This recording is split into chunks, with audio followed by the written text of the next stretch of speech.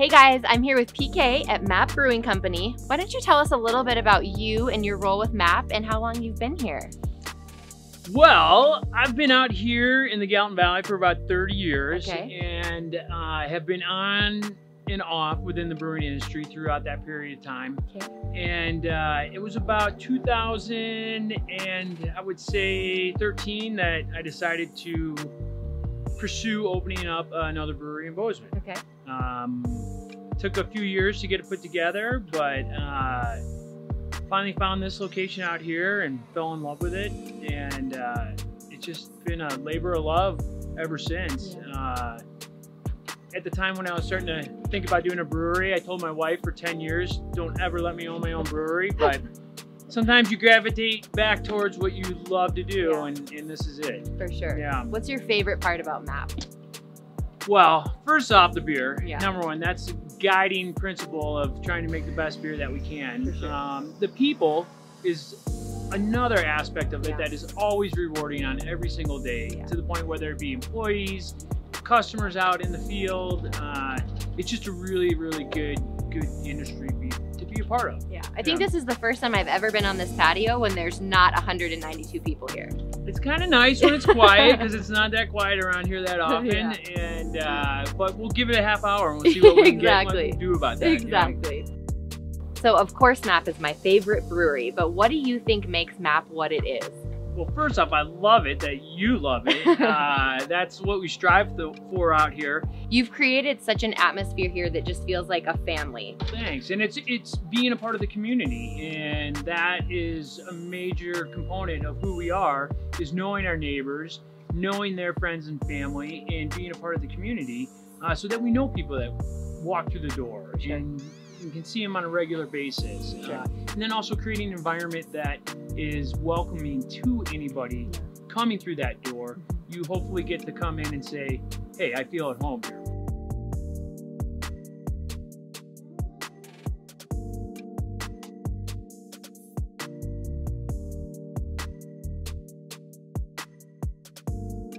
Okay, now we're in the tasting room and we're gonna try some beer.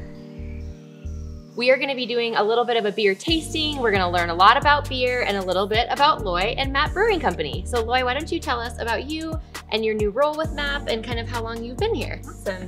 I've been at MAP for 3.5 years, and I actually just started brewing. So I'm full-time brewing. I used to work in the tasting room.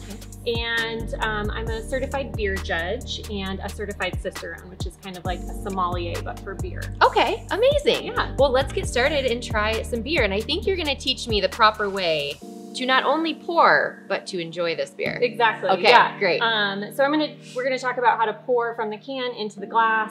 So if you're at home drinking a new beer, or this is the way I like to drink beer at home, by pouring it into a glass. So I'll show you how to do that. I do want to say that it's not necessary to the beer enjoyment to drink it from a glass. I think a lot of experiencing beer is situational. So if you're like out floating the river or at a backyard barbecue, like drink it straight from the can, don't think about it. Amazing. And that's a good way to enjoy beer as well. I love it, amazing. Now let me ask one question first. I know there's a little bit of confusion. I noticed that this glass is not chilled. Tell me about why it's not chilled. It's not chilled, it's rinsed with some cool water.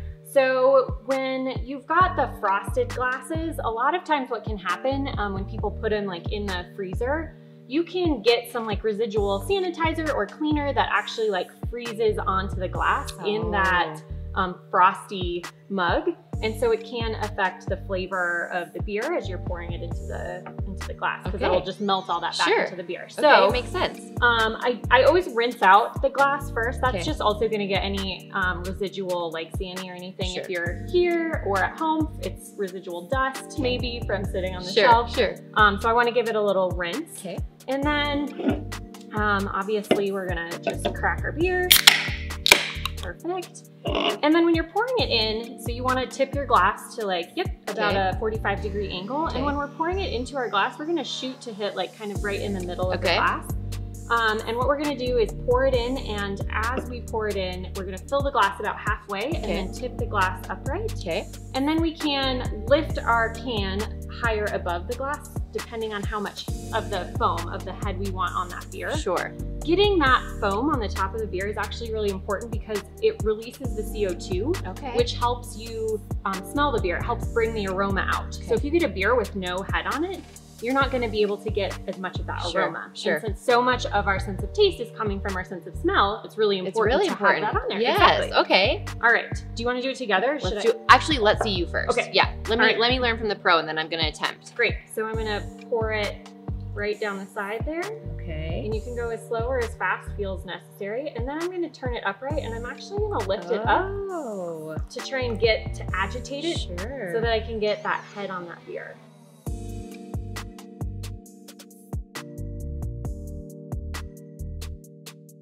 Okay, so we've poured the beer, and now we're gonna taste it. So give us the lowdown on how this goes. Okay, so the first thing I like to do, and the reason I like to pour it in a glass is to look at it. Sure.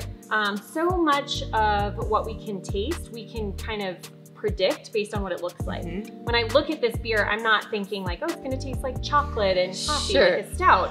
I'm looking at it and I'm thinking like, oh, lighter flavors. The beer we're drinking today is Party, the Mexican lager. So really light, crisp, easy drinking lager. Some people love it with a lime. It's totally up to you. So when I'm looking at this beer and thinking about the style, the Mexican lager, I'm thinking I might get some really light kind of crackery notes, light bread flavors. This beer specifically has some corn in it, so I might get like a little reminiscent of corn chips. Makes me think of like eating tacos on the beach, you know? Oh, wow. I'm here for it. Yeah, right? So just looking at it, we can kind of think about what we're gonna be able to taste. And then the next thing I do is smell it. And like I said before, so much of our ability to taste is coming from what we're smelling. So I wanna take enough time to make sure I'm like getting as much out of it as I can. You can just kind of like angle your glass. I have a nice German nose, so I frequently like dunk it, which is totally acceptable. But you can kind of tilt it a little bit. And then another thing, especially with beers that are really subtle, like this beer isn't like an IPA, it's not punching you in the face with aroma. So you can actually cover it and swirl it, which is agitating that CO2. Oh, wow. And then it's gonna kind of trap all of those aromas, and then you can kind of get a little bit more. Wow, that's awesome. Yeah, so this like smells a little sweet. It does smell sweet. Yeah, so I'm getting like some like sweetness, a little pear maybe. I'm getting sweet too. And I can actually smell some pear when you say that. I know it's like a psychological thing, but I can actually smell it.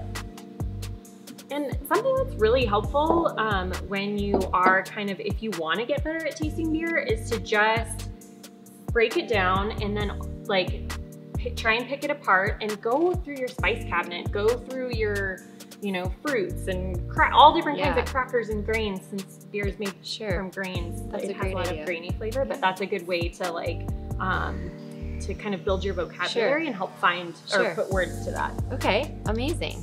So once you feel like you've kind of got some good aromas out of it, then that's when I taste it. Okay, great, let's do it. Cheers. Cheers. Thank you. Yeah.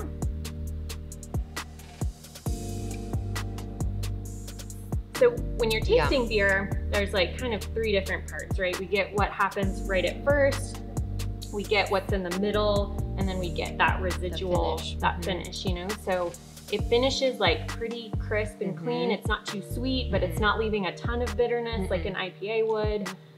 In the middle, we got kind of that burst of sweetness there. And then at the beginning, you kind of get that carbonation that hits your tongue. Yes, I love the finish. It's super smooth. But this is such an easy drink. It's so refreshing, it's light, it's so I mean, it has such great taste, it's so flavorful. Yeah. It's a really easy, clean drink. I love it, it's delicious. And when you break it down like this, it actually, for a beer that at first seems really simple, or a beer that you can just like sit and drink a couple of them, like when you are thinking about it, it becomes much more complex and like exciting. So that's the fun part about craft beer. That's awesome, I love it. So where can we find MAP beer other than in your location? So it's all around town, lots of different grocery stores and convenience stores in Bozeman, Livingston. Is about as far as our radius is. We have a pretty small distribution radius, but you can find us in pretty much most grocery stores and gas stations. And also the tasting room is fully open now again? Yeah. Okay. Yep. So we're following county guidelines, but our tasting room is open. So we've got in-house dining. We are still doing to-go for both food and beer. You can call your order in. So lots of different options with whatever people feel comfortable with. Thank you so much, Loy. It was so nice to get to taste some great beer and learn how to actually pour it correctly. Perfect. Yeah, thanks for coming. Thank you.